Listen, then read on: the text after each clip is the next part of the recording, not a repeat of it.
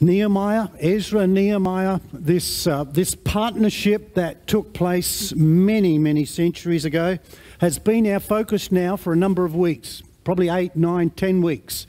We've been moving across portions of this particular part of God's Word, and I have endeavoured to engage it as much as I can and allow that Word to speak into my life. And then some of what the Lord shows me, I share with you on Sunday, not as a person who's got the whole picture together, but simply the things that the Lord's making clear to me. But it's a wonderful thing that we're able to take these small portions of God's Word and know that they will continue to speak powerfully into our lives. And particularly this one, because it is a portion of God's Word that speaks to us as a community of people who, just like those people in the time of Nehemiah, we're a people who have a calling on our lives, a calling to be a people holy and set apart, exactly the same terms that were used in the Old Testament. We are called to be a people who have a defined nature. We are people called to be distinct in the values and priorities and purpose and direction of our lives. We're a people just like the time of Nehemiah, that we have this wonderful way in which we can still be diverse and yet be totally united in this oneness of our relationship with God. In the context of Nehemiah, the contract that they had there, the covenant they had, was with the living God, the one true living God. And so is ours. The difference being that we have this personal presentation of the identity of his Son that we've just been spoken of by Rob. That favoured passage that speaks so powerfully of now we have a person that we relate to. Not a script scribed on stone, but a person. The covenant relationship that the people of God had in the time of Nehemiah, as had happened for many generations before, where there were times when that relationship was at its absolute peak. And they were celebrating, and they had entered into every provision the Lord had made, and the boundaries of the promised land were clearly defined, and there was a great season in the grace of God. But those seasons, sadly, were quite short. Most of the time, these were a people stiff-necked. They were a people who were wayward. They were people unresponsive and rebellious, consistently stepping away from their part of the agreement. And as a result, the history that we read through, particularly the Old Testament, many of you are familiar with it.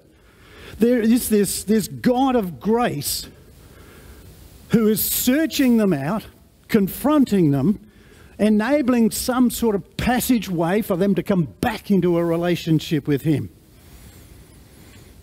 So by the time our history's path connects with the time of Nehemiah and Ezra, the people of God are once again at that place of being fragmented, of being, as it were, as a result of their stepping out of line, as it were, and going off into the jungles of the world around. They were in the risk.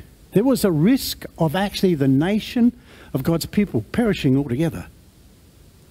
That was the situation. And even as we find, as it were, Nehemiah stepping into the picture, we realise that risk is still there, despite the powerful leadership that he brings. We have read a portion of history that covers probably 80 years. And I know I've mentioned it a couple of times. When it comes to being the people of God, sometimes the whole rebuild, restoring bit is not just a matter of 6 months, she'll be right, mate. Or 12 months, if you really put your back into it. The season of restoring is something that's got a measure of time that only God can determine. But certainly the responsiveness of the people will accelerate that process. And so there's this beautiful, what I consider is this really good arrangement where God sets the course and the timeline, and he invites every person in each generation to say, I'm going to respond and I'm going to take on board my part of the picture that you've drawn me into. And so we find in this time of Nehemiah that we see the Lord actually got this, it's not just Nehemiah, this amazing leader that makes it all happen. There are things God is putting in place and people that he's raising up to actually just keep the whole thing, the whole project, as it were, moving towards the purpose that he has determined. He will have a people. He will have a people that are called by his name. He will have a people that are defined in their nature. I'll come back to some of that in a minute. But the wonderful way in which he does that, and it is an awesome thing to see, and it's something that you and I can consciously look out for. For example, Nehemiah is the man we're focused on, an amazingly gifted leader, very conscious of his relationship with God and the Spirit of God working within him. But we also find in this season the prophetic voice. A number of prophetic identities emerge in this time that we've travelled through thinking, well, it's only been 8 weeks. And we can also get all excited about it. It was only 52 days that it took to restore the walls. But the whole thing of actually restoring the nation to where God wanted it to be took 80 years. Does that inspire you? Well, I'm probably thinking I'll be 150 when the Lord's finished whatever he's doing in this day. But we sometimes have that perception that it really is quite simple. All they need to do, meaning other people, is step into the place that I know it's right, according to my discernment, which is a long way short of the God's grand design. And so we have people like Zechariah, Jeremiah, Isaiah, Ezekiel, Daniel, all those names that many of you have heard. They sit in the context of this restoration, this grand design program, in this portion of history that sits itself in the whole flow of eternity. But it is Nehemiah that has inspired us. And certainly the whole project happening in 52 days. How inspiring that is. To see a project up and about and finished in 52 days.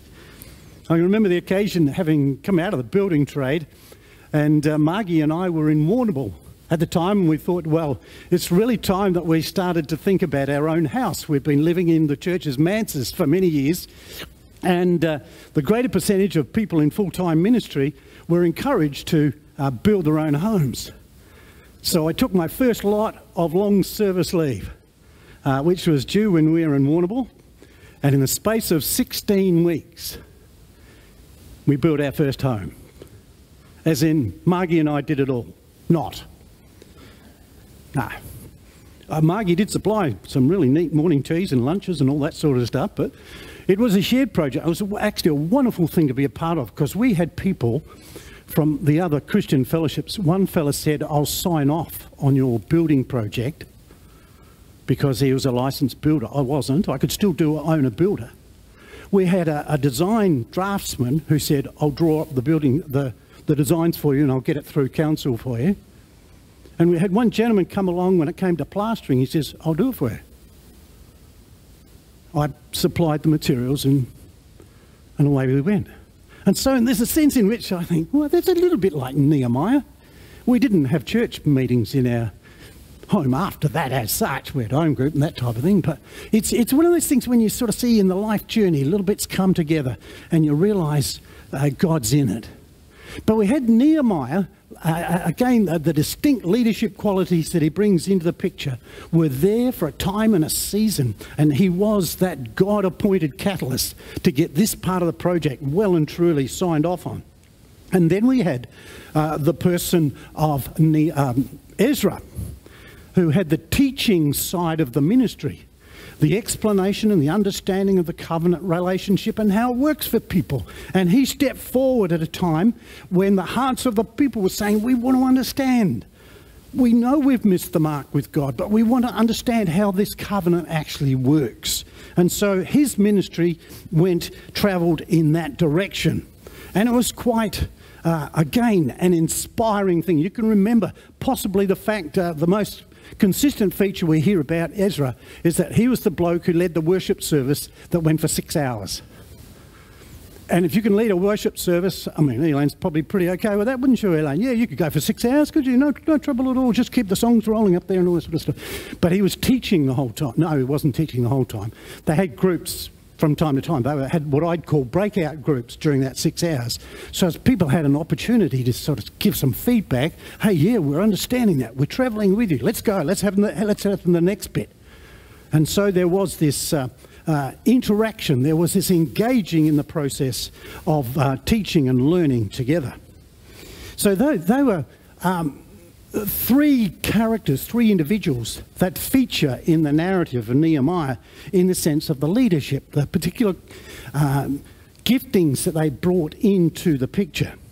And as I mentioned before, one of my aims has been to engage this Word of God and then in some way bring it into the context of the 21st century church, which is who we are. We're a part of it. We're a part of the picture. We're part of the grand design project that God's got going for right now. Because I'm not living in the time of Nehemiah, but I am living in a time that in many ways reflects, presents similar factors, similar features. For example, there are strong parallels. The major portions of the church in our day are sitting under foreign influences. There is a lot of fragmentation in the life of the Christian community. I would venture to say that many Jesus followers are readily intimidated. And I would also venture to say that motivation to be the people of God may be considered low. Now, I make those comments in order to stir you up. And you can say to me afterwards, I don't agree with you, Peter. And I'll say to you, will you show me evidence that that's not true? Because the church in our nation is a restoration project.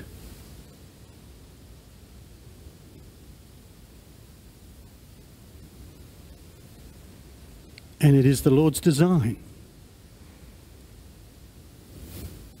His grand design, to restore it. Not to the structure that we might be familiar with, not to the format, but to the dynamic that was at the very centre of Nehemiah's ministry. Reading Nehemiah, you could draw the picture that it was a three-stage project. Number one stage related to restoring the temple. Now that was a structure, that was a building, that was stones, that was features, that was archways and all the things that you'd see in a structure. It was a tangible thing. But at the very core of that tangible thing was a heart relationship with God. That's what the temple was about. It wasn't about a glorious structure. It was about, this is a place of reference where people would go and say, this is the place where my heart connects with God. Now, you and I know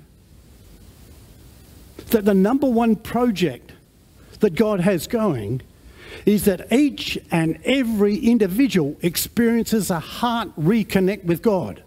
Is that why Jesus came? To build some structure? To build some institution? To build some layout of programs and great human ideas? Well, that could flow out of the heart. But the critical thing, all the way through the scriptures, is the Lord says, I want the connect with the heart. And that was where Nehemiah was travelling. in regards to his follow-up. He was actually following up Zerubbabel, he was stage one man to restore that temple so that people, that their very heart understood, I'm in a relationship with God. It's awesome. And then came Nehemiah. His plan was to restore the walls. And I would suggest to you the possible ways in which we could draw the parallel into our context of the 21st century, because I don't plan to be building any rock walls. I can't see any rock walls around. But I do know that those rock walls in Jerusalem, in the time of Jerusalem, gave definition. It gave boundaries to the identity of God's people. And it's like you and I, for example. We can ask ourselves this critical question. As a Jesus follower, how clearly defined is my identity? Can you see where I've made a bit of a jump there? Hopefully you can. If I talk about being a part of a church, where's the definition of my identity? What does it look like to actually be in that definition of being a part of the body of Christ? Hopefully you can connect to some of those ideas, because, as I said, I endeavour to take what is happening in this context of Nehemiah and bring it into the 21st century. What is it to be a Jesus follower? If I own the name Christian, what does that give? In what ways is that defined? Is it just attendance at a gathering, or is there something far deeper than that? And then the third stage is where Ezra has this wonderful responsibility. I'm going to make the parallel, I'm going to make the connection in the Old Testament with Ezra presenting the testimony of the scrolls and the law of Moses to what Paul talks about in the New Testament of you and I knowing the law of the Spirit, which does exactly the same thing. The Spirit of God, often described as the encourager, is also often described as the teacher. He's the one that leads me into the truth of the identity of Jesus, and then the truth of how that identity in Jesus then translates out to definition of identity of who I am. The most common term that Paul uses in his writings to many letters in the New Testament context is in Christ. The most common term he uses, in Christ. The definition of his identity is in Christ, which is in itself, I can say, what a neat little phrase. I wonder what it means. Well, there's the venture of our Christian faith that we actually keep discovering, as it were, what it means to be a person in a faithful relationship with Jesus. And my identity is now fixed in who he is. How does that work? What does it look like? Where do I go with that? What about these other strange people that make the same claim to be a Christian? Where does that take us? Well, there you go. I've asked a couple of questions, but the two that I asked last Sunday morning were, so what have we seen? What have we found in our shared venture through Nehemiah? And I think from day one, I've encouraged you to engage the Word, read through it, and people have said they've read it through 3 and 4 times. Well done. What did you find? What was it that was quickened to you in your journey through that script that is alive? It's got an edge to it. It's going to speak to you. The Spirit of God's going to be doing something about your identity and your part in a community of faith, because that's what this script is about. It's Old Testament, but just as relevant as any portion of the New Testament. I got some feedback. Yes. Okay. Now you can guess. This is a little exercise you can do with an element of trust within the Christian community where we know each other to some extent. Got this insightful passage. Oh, can you read that? Some of you can, but I can't. But the good thing is I've got it on my script here. Blessed be your glorious name, which is exalted above all blessing and praise. You are the Lord, you alone. You have made the heaven of heavens with all their hosts, the earth and all that is on it, the seas and all that is in them, and you preserve all of them, and the host of heaven worship you. We didn't actually look at that passage, but somebody did. Thanks, Jeffrey. You'd guessed already, hadn't you? Yes.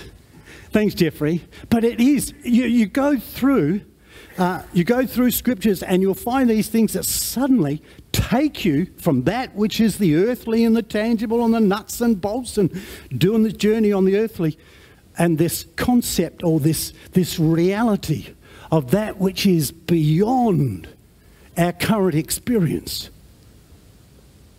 And so as much as our hearts are orientated in that direction, at some stage they get earthed.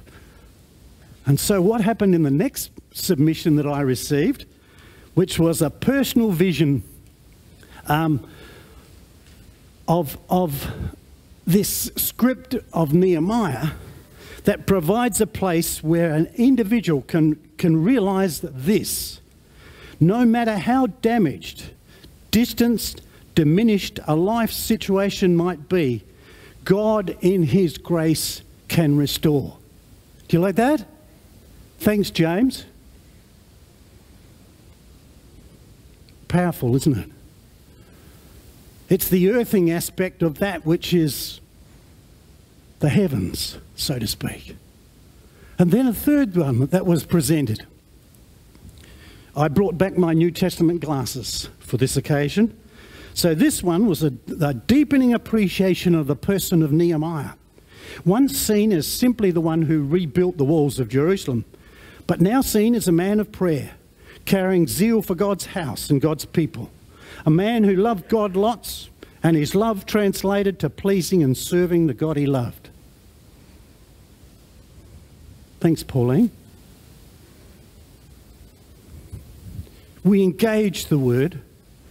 And one of the reasons why I encourage people to give that sort of feedback is, I know that you own what you've just said. And you work with it. Whereas if you, and I'll put it as gently as I possibly can, everything Peter says, you can take it or leave it. But if you say something, you've owned it.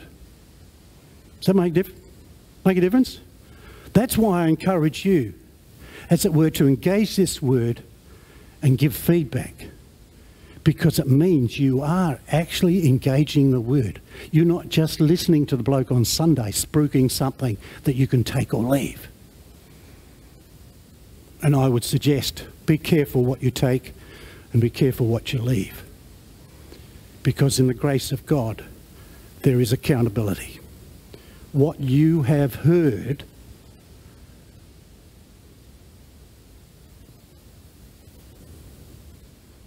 sounds heavy, doesn't it? Okay, here's my sprint to the finishing line. And these are the ones that are actually for those who've got a copy. If you'd like a copy of these visuals that I've used this morning, simply for this reason. This is some of the findings that I've used, some of the things that I've actually drawn, as it were, or they've spoken into my life over this last couple of months. Number one, the Lord will always have a people holy and set apart. He will always have a people holy and set apart. The Lord will continue to build his church. That's the 21st century update. And that church, just like that previous slide indicated, will be holy, clearly defined, stand out, influential, doing everything that the Lord has planned for his people. The major restoration project will often incorporate, will in fact always incorporate, the heart, the identity, and the thinking, the mind. That restoration project will always include those ingredients. The Lord does shape leadership for a season. Leadership to facilitate his great, grand designs. That leadership can take all variety of shapes, just like the prophetic ministries of those in the time of Nehemiah, for Zerubbabel, for Nehemiah, for Ezra, for those people in that leadership situation in that community. Many of them we have discovered their names are actually there in the book, in print. Totally relevant for those reading that record many, many centuries back, but not so relevant for us. But the Lord will always be raising up, shaping leadership to facilitate his restoration project. Ways will be opened up according to his plan and its timeline. Somebody made the comment to me even this morning, and I said there was a timeline. 12 o'clock on Thursday, I would close off submissions. But somebody thought that they would bring one to me at 5 to 10 this morning. And they said to me, you know, the miracle of Nehemiah was actually King Artaxerxes.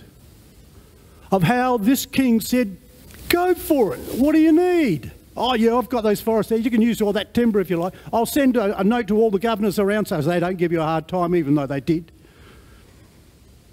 But you see, that's the Lord, perfect timing, always perfect timing.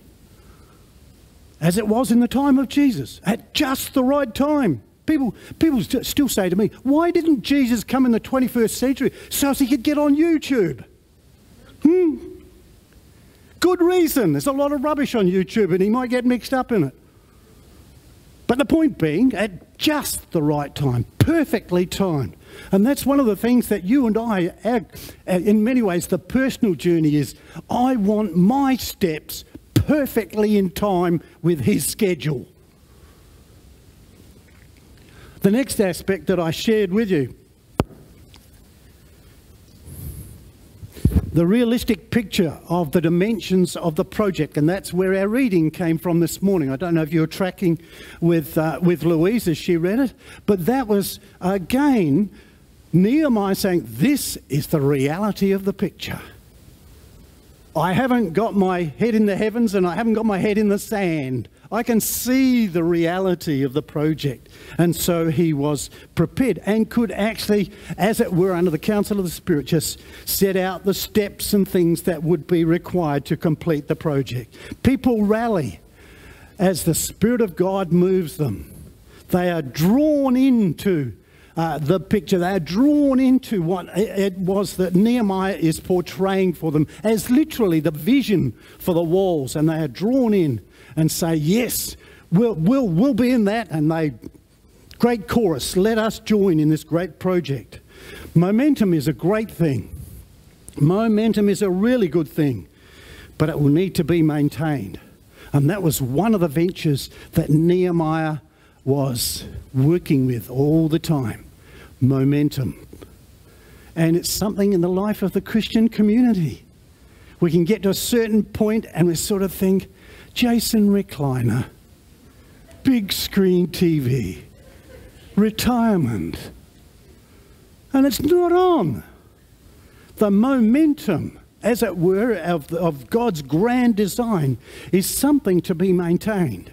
And that's, again, part of that's a personal journey and a shared one as well. Prompts to persist will be appropriate. One of the most common sort of messages that you read, in my opinion, in devotional books will take on one of these notes. Fear not, remember, fight on, work it out. Devotionals are often around, not always, but my reading, often around those little nudge, nudge, you know, that there is just always be aware. Remember, the Lord is always with you. Right. People can say that's a cliche. Well, let me tell you, the Bible's full of cliches. And we're saying, oh, don't bother about cliches. You know, fear not. How many times does it appear in the Scriptures? 366. That's one for every day of the year and a spare one. But the point being, sometimes people challenge us about these things and I'm thinking, what are you suggesting? That I ignore these prompts when they are so valid? when these are the issues that I'm often dealing with as an individual? They're there for a purpose. They've just got the little point to them, and they always have a God purpose. And celebrating is always an appropriate thing. It's something that happened for Nehemiah. There was a great celebration. And when that part of the project, stage 2, was completed, there was clearly a great sense of achievement. We're heading in the right direction. We've covered that space. I can see visibly, tangibly, there is evidence of that part of the project is complete, and we can celebrate. The timely prophetic voice will also echo out. Just remember, this is the Lord's work, not by might, not by power, but by the Spirit of the Lord. And then Ezra's ministry. And I have to say, of the 3 stages that are portrayed in this book of the Bible, Nehemiah, stage 1 was incomplete. Stage 3 was quickly traded in. And you sort of think, doesn't God complete things? Of course he does. But the point is, the labourers seem to think, well, I probably don't need to listen out for what the Spirit of God's saying. Double check that one. And the final bit that we looked at last Sunday was that we are alert to the trends that actually prevail around our shared journey. The trends that sort of we don't necessarily entertain. So I conclude this series and this morning with this particular psalm. Some of you may recognise it as you look to the walls of our chapel. Show me your ways. Psalm 25:4. Make me to know your ways, O Lord. Teach me your paths. Lead me in your truth and teach me, for you are the God of my salvation.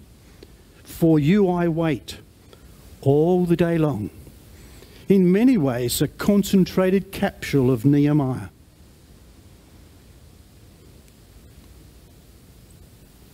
The project we're in, Nehemiah is distant. God's grand design is right in our lap. It is right before us. All the things he did in the time of Nehemiah and Ezra and the prophets, same project going. And that's that readiness for us as a people who are prepared to acknowledge the Spirit of God is moving. Responsive hearts he is looking for. People who would be prepared, as it were, to quite literally pick up the portion that he imparts to us and do it well as unto him. Please stand as I pray, and then we'll sing our final song. Father, again, we do acknowledge that we are a part of your grand design. Lord Jesus, we are a part of your church. And we can find great comfort by knowing that your church is advancing in South America and Central Asia. But Lord, we want to see your church advancing in the South Coast. We want to see your grand design being implemented in the very context of our personal heart store. That we would have, as it were, by the gracious stirring of your Spirit within us, that measure of enthusiasm, that measure of motivation, that measure of anticipation that you will work by your Spirit in our hearts, in our lives, in our identities, in everything that we, as it were, present to you to, as it were, be an instrument for the purpose, Lord Jesus, of building your church. To your glory, Father, lead us by your Spirit into the future you have prepared for us. In Jesus' name. Amen.